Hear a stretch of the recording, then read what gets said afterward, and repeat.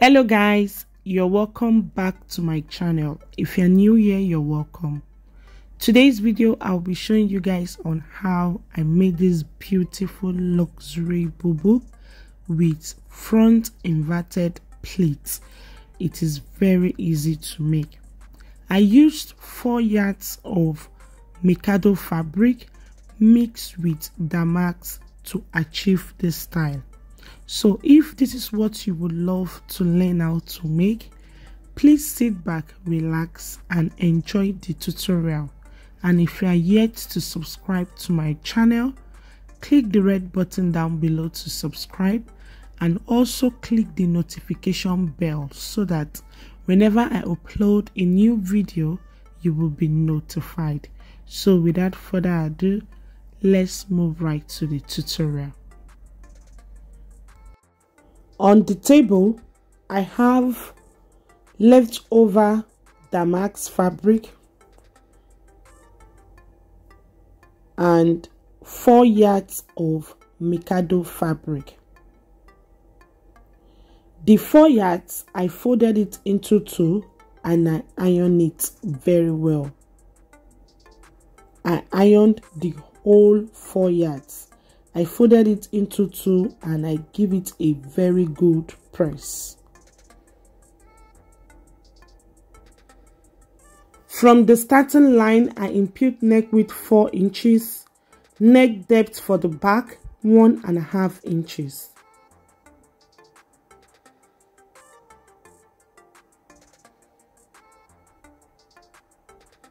From the center back to where the sleeve would stop, I measured 24 inches.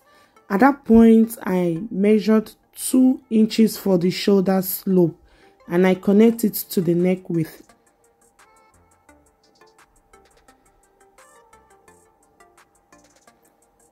The sleeve is a puff sleeve. At this point, you can impute any measurement of your choice.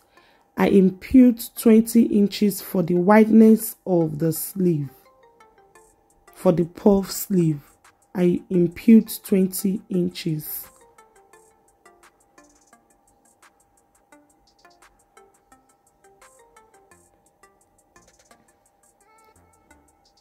Shoulder to my hip line is 25 inches. Shoulder to the hem of my dress is 65 inches, including hemming allowance.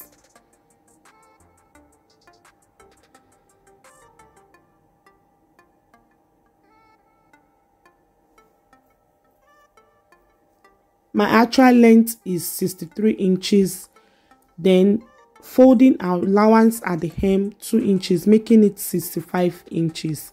That is why I always impute 65 inches. On the hip line, I impute my hip measurement divided by 4 plus 5 inches. Total measurement is 18 inches. On the hem line, I impute my hip measurement divided by 4 plus 3 inches. Total measurement on the hemline is 16 inches. So from the 18 inches on the hip line, I slant it to meet the 16 inches on the hemline. Then I curve the armhole of the sleeve to the bodice.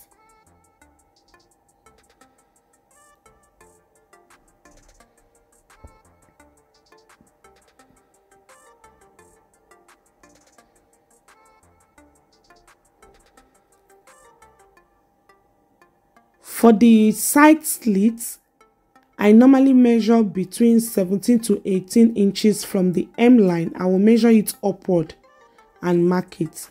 So when I'm cutting the bodice, I'm going to notch it.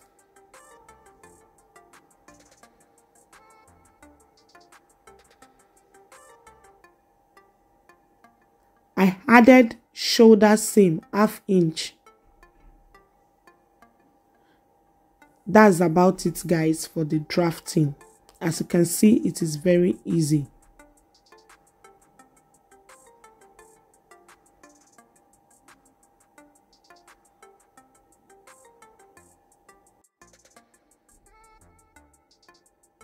As you can see, I've not cut the bodice out yet. I'm going to remove the back bodies and continue with the front bodies. I will later place the back bodies on top of the front bodies and cut them together. Please note, I forgot to tell us this from the beginning. Before you will draft your back bodies, you will first of all measure the wideness of the fabric you want to use. For example, the wideness of mine 4 yards is 29 inches. Then you will ask yourself, the inverted pleat for the front bodies, how wide do you want the pleat to be? For example, mine is 5 inches. I use 5 inches. So you will measure the amount of the pleat, that is the wideness of the pleat you want the front bodies to have. You will first of all measure it from the fabric. What I am measuring now is 5 inches. So after measuring the 5 inches, you will rule that into a straight line. Then from that straight line, you will now measure what you have left after the 5 inches. For example, my total wideness of the fabric, I told you guys, is 29 inches. Some Mikado fabric, you will see 28 inches. Some you will see 27 inches. So after folding it into two and ironing it, before you draft the back bodies, measure the measurements of your fabric.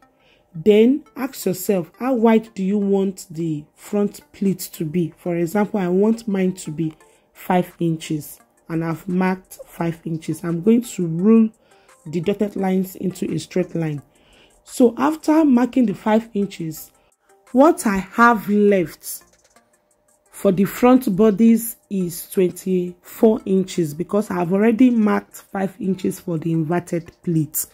So when I'm drafting on my back bodies, that is why I used 24 inches for the sleeve length from my center back to where the sleeve will stop, 24 inches, because what I have left for the front bodies is 24 inches after marking out 5 inches away from it. I hope you guys understand the explanation. So after ruling the straight line now, I'm going to place the back bodies on top of it. I'm going to place the folded edge of the back bodies on the line.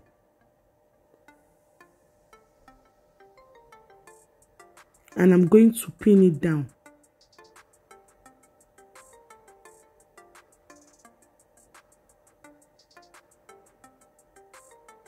Because we've taken away 5 inches from the front bodies, the back bodies will be more than the front bodies.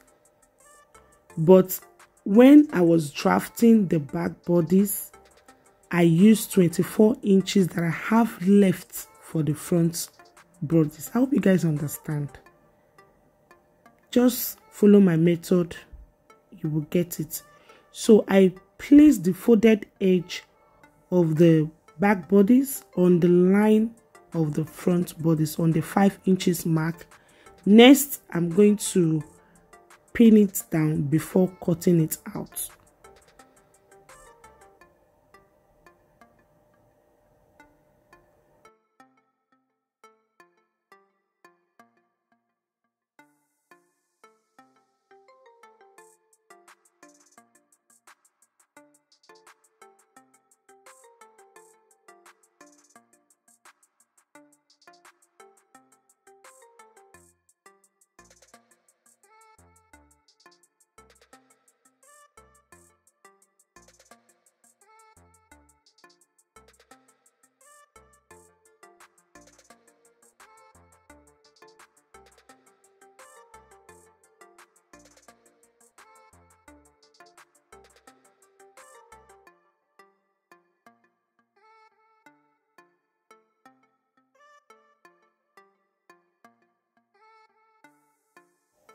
So next, I'm cutting the both bodies together.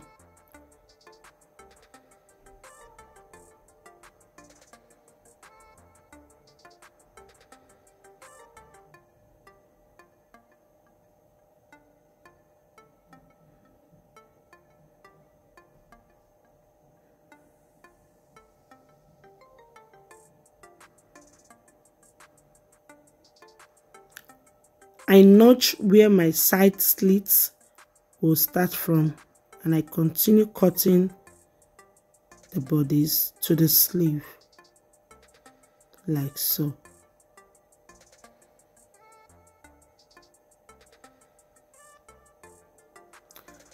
I'm going to remove the back bodies and continue with the front bodies.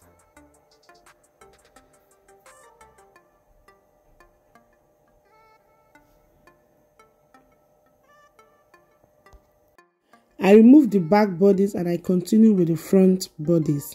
For the neckline for the front, I measured 6 inches. You can use any neck depth of your choice. I measured 6 inches for mine.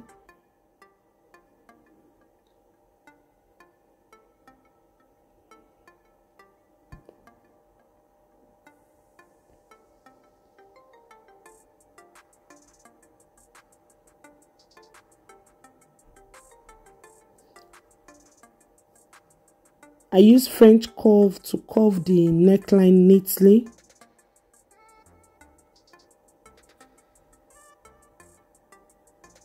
Then I cut it out.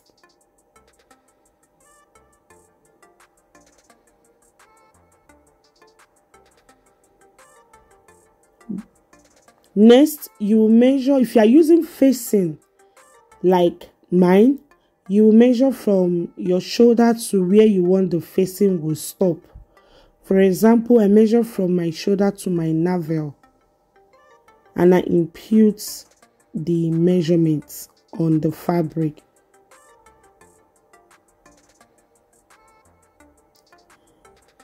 After marking on the fabric, next I will take to my sewing machine.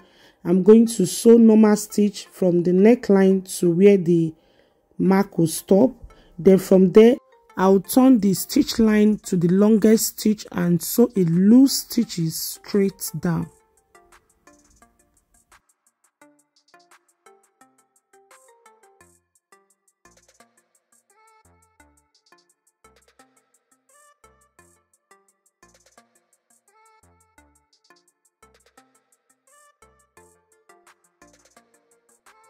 So from the neckline, I sew normal stitch, I back stitch, I sew normal stitch and stop at where the front facing will stop. At that point, I back stitch multiple times.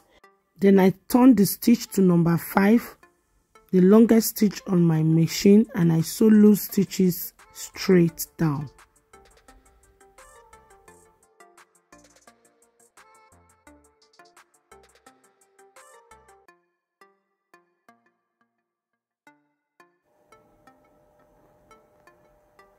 I've sewn it, guys. Next, I'm going to measure 1.5 inches from the neckline. I'll measure 1.5 inches and stop at the mark, and I'll roll that into a straight line.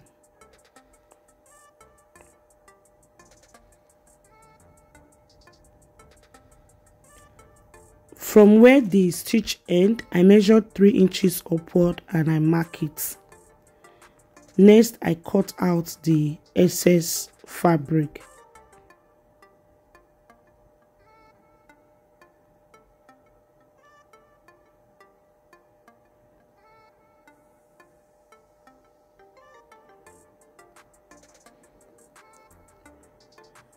Next, I'll open it up. I'll take to my ironing table and open up the seam and give it a very good press.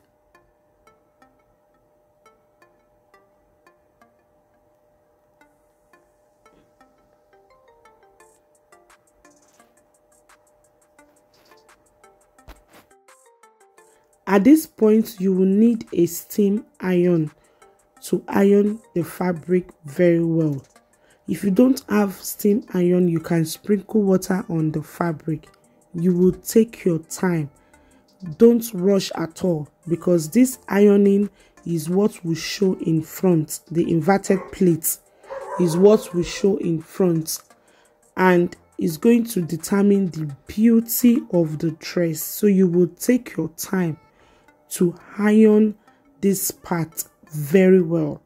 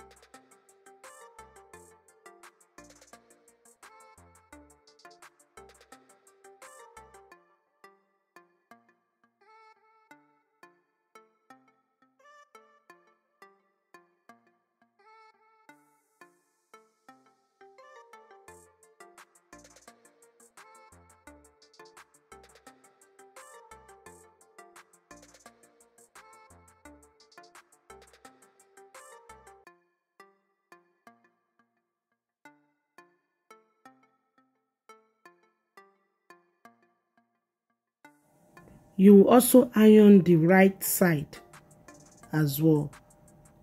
This is very important. After ironing the back part, you will also iron the right side, because you may notice a little fold in front, but you will use the iron to straighten it out, to iron it nice and flat.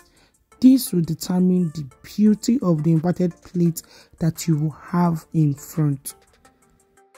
If not that I'm fast forwarding it, you will realize that I took my time to iron this part very well. That is why at the end of the sewing, the inverted pleat came out very nice. It was very beautiful.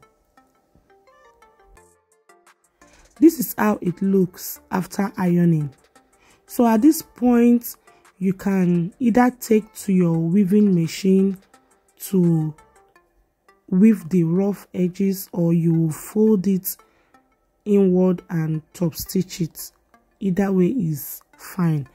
So I notched the inner part and I cut out the excess a little bit. I did the same thing on the other side as well.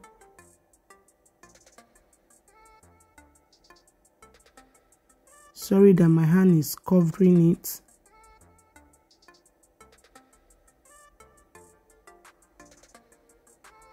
So I'll take to my ironing table. I'm going to first of all iron it down. I'll fold it inward like so. I'll take to my ironing table. I'll iron it. Then after ironing, I will take to my sewing machine and stitch it down. I'll repeat the same thing on the other side. Then after that, I'll fold in it inward and top stitch.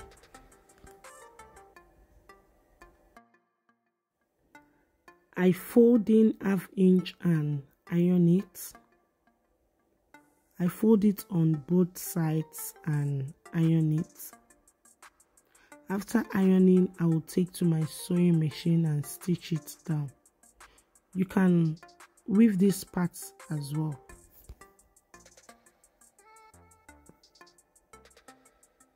As you can see, I fold in 1/2 inch on both sides and iron it.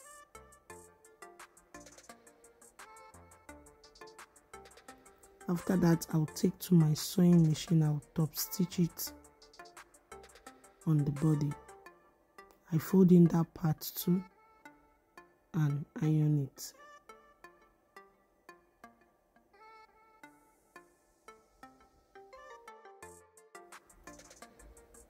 So after ironing, I top stitch on the folded edge.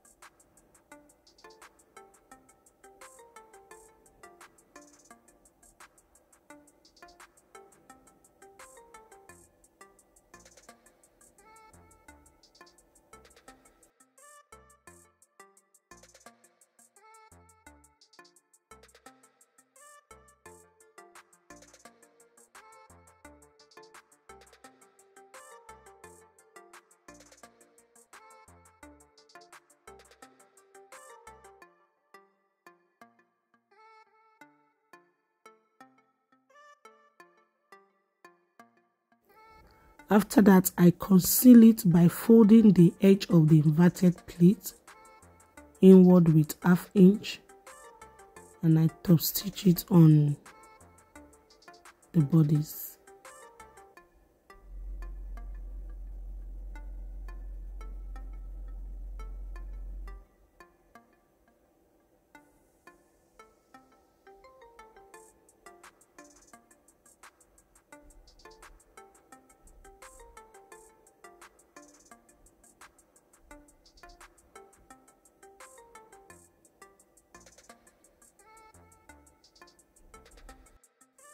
This is how it looks after sewing.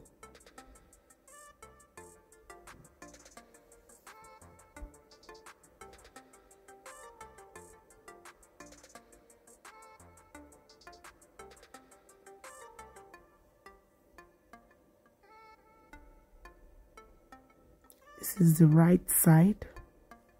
Facing will be covering the stitch line. So at this point, I'm going to fold the bodies into two to cut out the facing.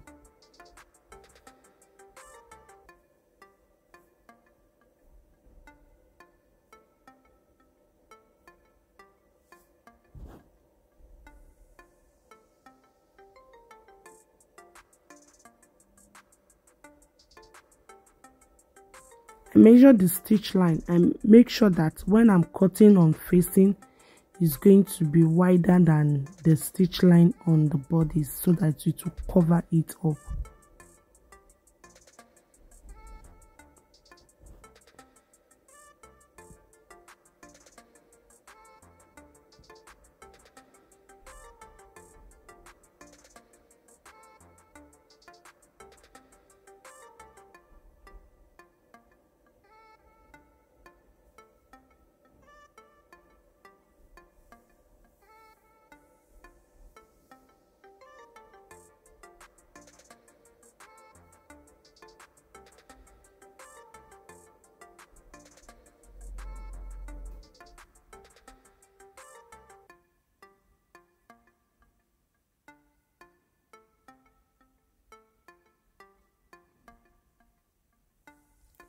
I marked where the stitch line stopped on the facing as well.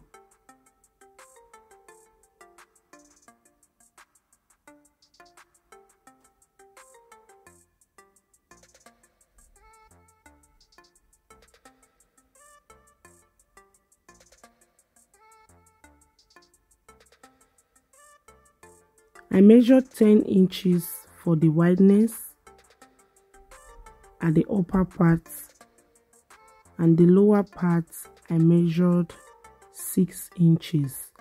So from the 10 inches I slant it to meet the 6 inches.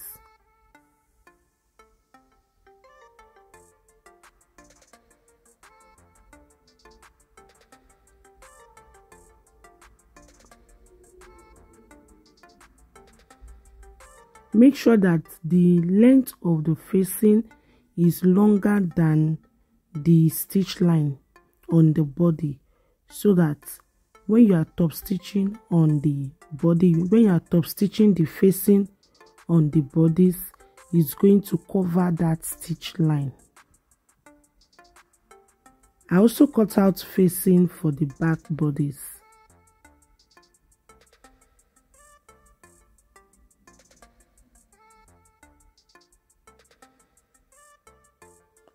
After cutting the facing, I'm going to join facing to facing, bodies to bodies.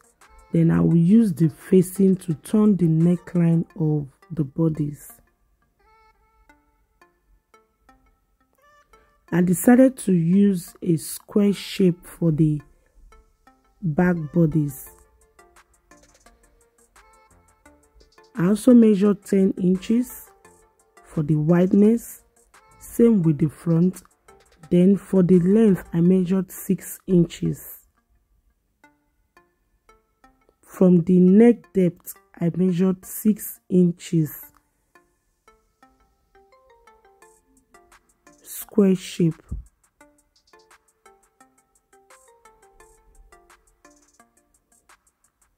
So I'm going to iron. Because of the texture of the fabric for the facing, it is lightweight, so I'm going to iron stay to it. After that, I'm going to join the facing to facing together at the shoulder. Then I will join the bodies, the front and the back bodies together at the shoulder. After that, I will use the facing to turn the neckline of the bodies.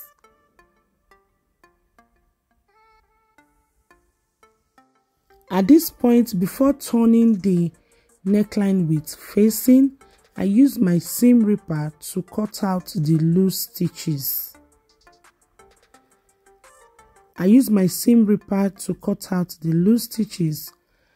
As you are cutting, when you get to where you back stitch multiple times, you will stop. It will be difficult to lose.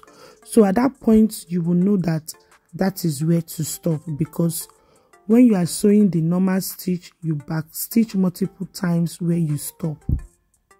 Please note, these inverted pleats, you can choose wherever you want the pleats to start from your body. Like mine, I made it to start from my navel. Yours can start from the hip or any part of your body you wish it should start from. I actually made this style in 2 different colors. The second color is a red Mikado fabric. I want to make an embroidery design on the front bodies. I'm going to post the finished look on my shorts. The inverted pleat for the red one, it started from where I want the embroidery design to stop. It is shorter than this particular one, so it means that you can make the inverted pleat to start from any length of your choice, depending on the design you want to have in front. You can make it longer, you can make it shorter. So for the embroidery design on the inverted pleat is not as long as this particular one. I'm going to post the finished look of that one on my shorts. I've turned the neckline with the facing, as you can see, and I folded all the edges inward with half an inch. So what I'm doing right now, I am placing hemming gum underneath the facing. I'm going to iron it down so that it will hold the facing down to the bodies, so that by the time I am top stitching on the bodies, it won't be moving around. So I'm going to iron it. After ironing, I will take to my sewing machine and top stitch the facing to the bodies. After that, I'm going to sew my elastic casing. I'll pass my elastic through the casing. I will sew the sides with 1 inch seam allowance. I will sew the side slits. I will hem the down part, and that's about it for today's tutorial. This is the final look, guys. We've come to an end of today's tutorial. If you find my tutorial helpful, please give me a thumbs up and subscribe to my channel down below if you've not done so. I upload weekly tutorial on my channel. Also remember to click the notification bell so that whenever I upload a new video, you will be notified. Until I come your way next, please stay safe and remain blessed. Thanks for watching. I love you all. Bye.